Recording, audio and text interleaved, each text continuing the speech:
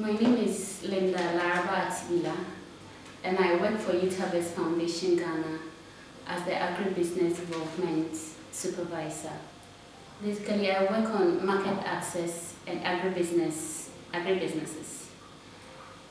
And we work with a principle called PMSD, which is Participatory Market System Development.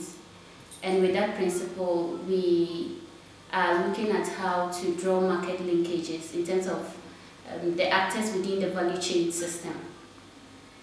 We are working on 4 market systems, which is rice, maize, shea nuts, and guinea fowl market system.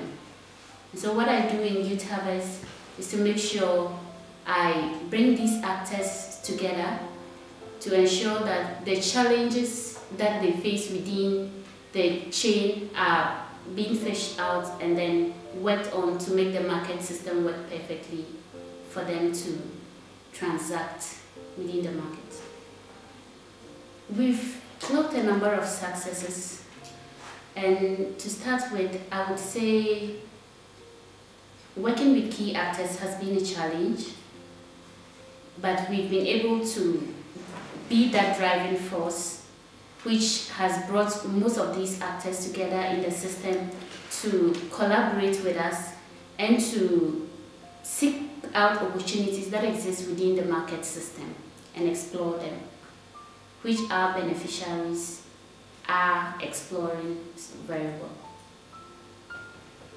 Okay. So aside the agribusiness, we are also working on the Photo Voice project, where we give the voiceless a chance to bring out their issues to a wider society to see how they can resolve them.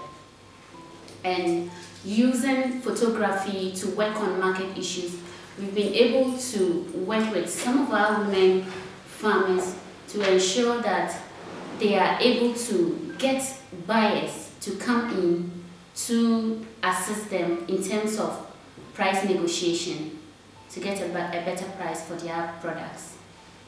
And so we've been able to successfully do that with 2 communities.